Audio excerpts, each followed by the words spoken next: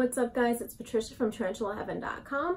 Welcome to my channel. If you're new here, I make tarantula videos every single week, as well as a Tarantula Tuesday newsletter, which you can sign up for by either subscribing or visiting the link below. Right now I have Spidey here. She's my Chilean rose hair, just hanging out while I'm cleaning where her tank usually is.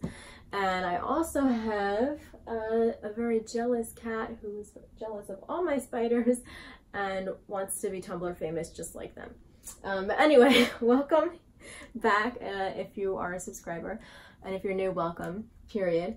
Today we're going to talk about what you should do if you actually get bitten by a tarantula. So what to do with a tarantula bite. I had done a video.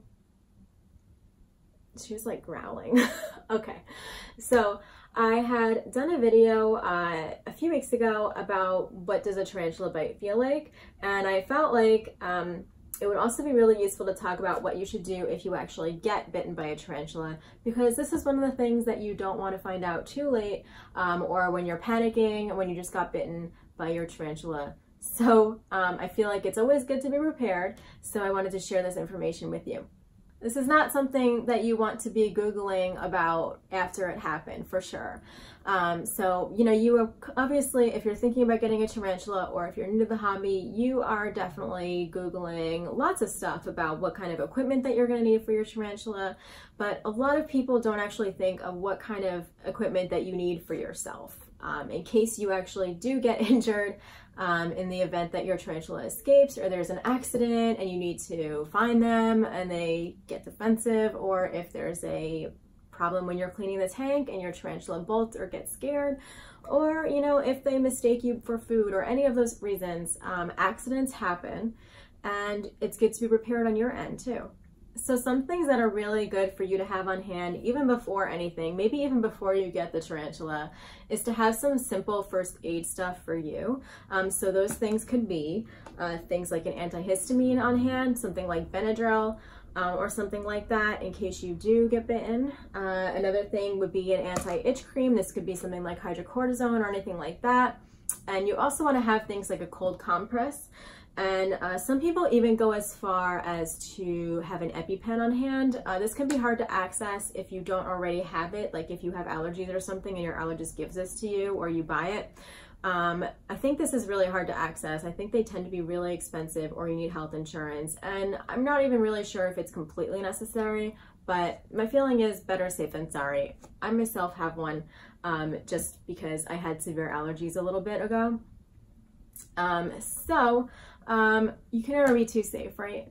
Now, if you're interested in finding out what tarantula bites actually feel like, I definitely recommend watching the video that I did recently about it. But usually fangs will leave like little bite marks, but it's also going to be, generally speaking, some localized pain, swelling, perhaps some bleeding. It's usually kind of painful, and there's throbbing, and that could last for several hours. Of course, it depends on what kind of bite you get or what kind of tarantula it is, because sometimes there's been reports of people being in pain for days, depending on what kind of spider it is. And sometimes there is nausea and vomiting. Sometimes that can happen in more severe cases. And the severity depends on what kind of tarantula it is. Old world tarantulas have much more potent venom and usually bigger fangs, so there's more mechanical damage involved, and there's probably going to be more severe symptoms. But that's not to say that New World tarantulas can't also pack a bite as well that is pretty potent as well. But it also depends on, of course, where this bite happened, where on your body did it happen, how big are you. For example, you know, someone who's smaller, or like a kid, if they get bitten, the effects are probably going to be much more severe than if it was a large adult. As well as your own sensitivity, or if you have sensitive skin, or, you know, some people might be more apt to get irritated more than others. Now, if you get a tarantula bite and you think that your symptoms are pretty mild and you want to treat yourself at home, here are some things that you can do. You can first wash the site with soap and water just to make sure that it's clean and nothing gets in the wound. Then, to reduce swelling and induce numbness, you can put either a cold compress or an ice cube on the place where you got bitten. You can also apply a paste of powdered meat tenderizing if you want to reduce irritation. Then you can apply an anti-itch cream such as cortisone to take the irritation down even more and kind of take care of some of the itching if that's happening for you.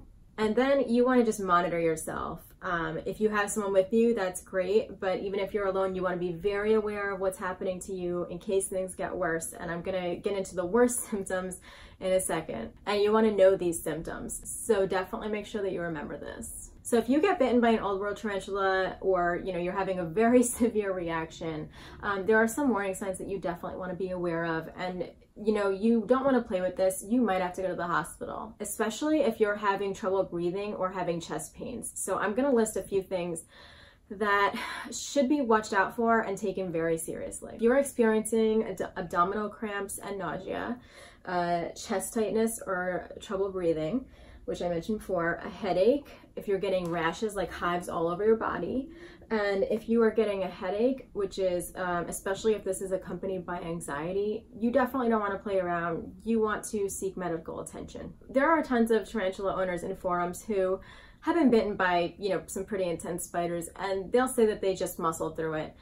It's really up to you, but these are severe warning signs that you want to look out for, and you got to make that judgment call. I would say err on the side of caution, especially if you're new to tarantulas, because you just don't know. Now, if you do actually go to the emergency room for a tarantula bite, here are some things that they're going to do. They're going to monitor your vital signs. They're going to take your temperature.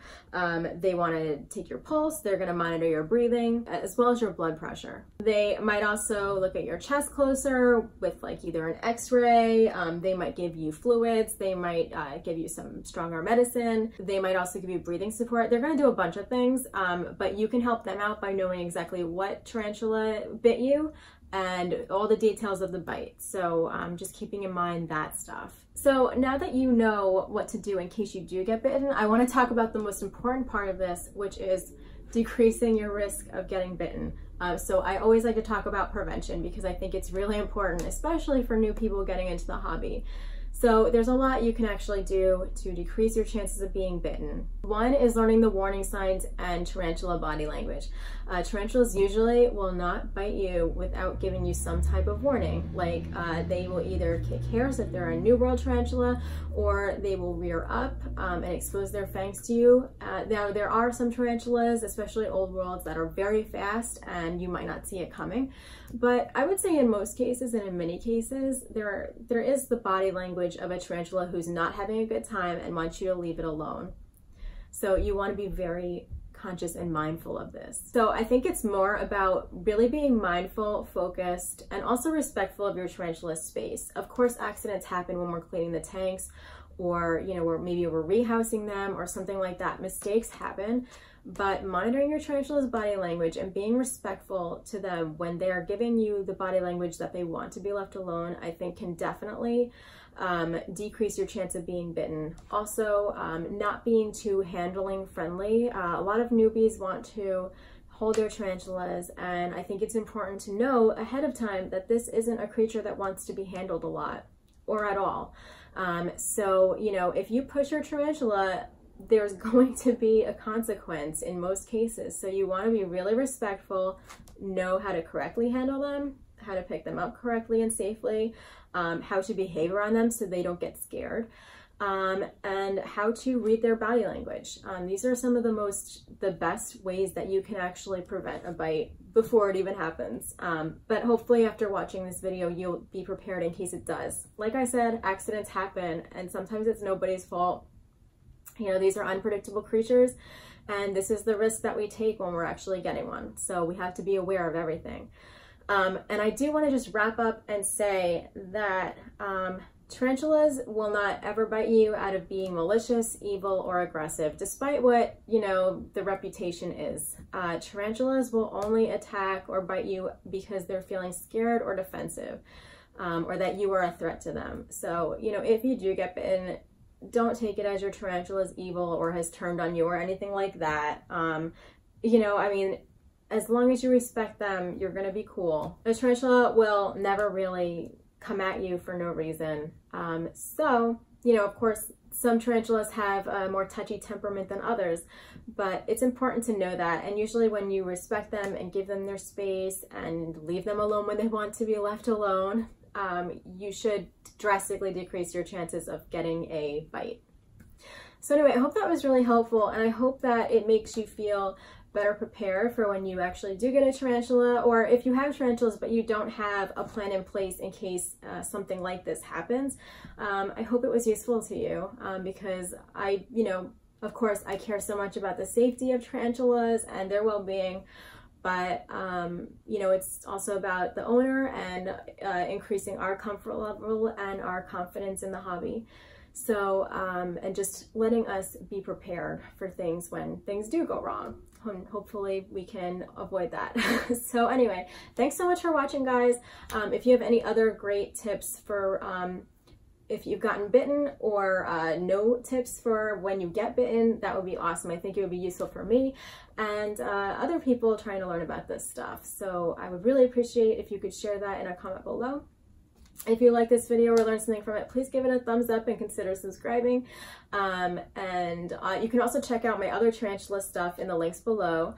I do have a tarantula magazine that I put out every 2 months, and a Tarantula Tuesday newsletter that you can sign up for. And I do have tarantulaheaven.com, which is my educational website about tarantulas, where you can find more in-depth articles about tarantula care and husbandry. Anyway, guys, thanks so much for watching, and I will see you next time. Bye.